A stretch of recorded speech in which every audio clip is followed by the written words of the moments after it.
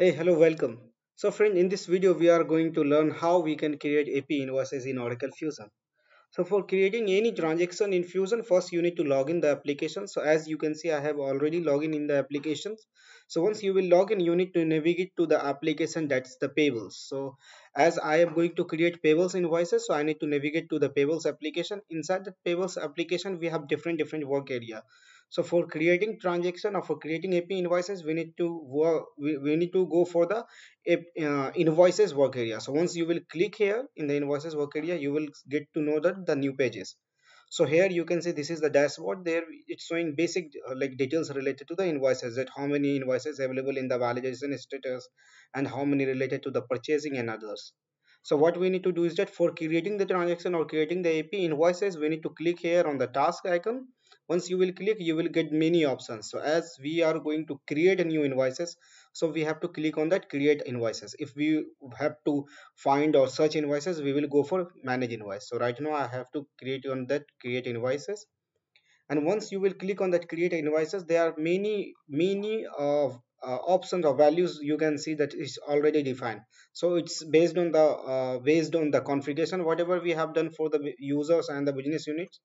So for creating purchase AP invoices, we required some details. We required header details, that you can see this is the invoice header details, and here in the section we have line details, tax details, and totals.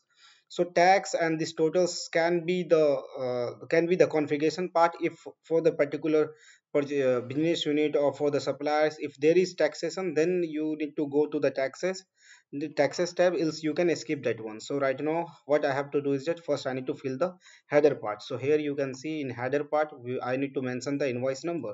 So suppose I am going to give you invoice number as xxinv test 001. This is the invoice number 001 I want to create. And here we have to pass the invoice amount. So my invoice amount will be 5,000. And here we need to select the supplier, what suppliers, for what we are going to create the AP invoices. So I have to pass, I have already defined the suppliers here. So I will select the supplier from here only, and based on the supplier you will select that the supplier site and legal entity will reflect here, right? So here we have already the details.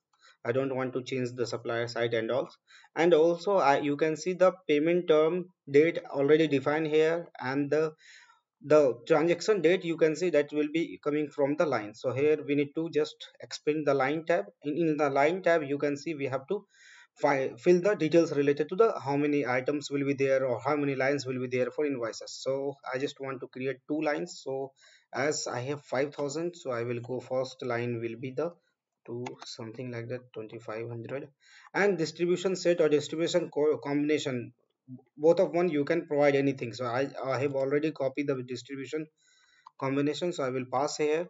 And here you can see this is the accounting date. So just I don't want to change accounting date, that will be the same, and the rest of the details is default. I don't want to do any changes here. So I will go for the second line. In the second line I will give you the same amount again, so that it will be 5,000 total, and the code combination it will be same, and this fine, done. So I have already given all the details related to creating the AP invoices.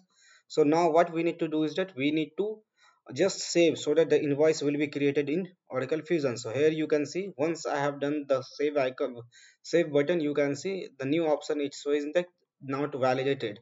So it means our invoice created, but it is not in the valid status, it's in the status of not validated. So if you will see, let me copy the invoice number and save and close. So if I will search the invoice, you can see. So right now invoice created. For searching, we need to go to the manage invoice, and if I will pass the invoice number and click on this search, you can see the same invoice whatever we created right now, it will be reflected here. You can see the invoice number which we created right now, and its status, if you will see, the status is not validated. For making this validated, what we need to do is that just we need to edit this invoice again.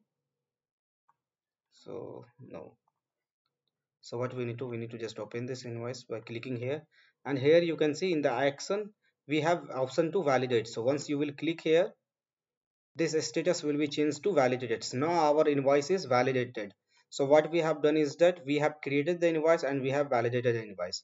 So guys, thank you so much for watching. If you have any other queries and want to ask anything, just do comment. And obviously, if you have not subscribed this channel yet, please subscribe now. Thank you so much for watching.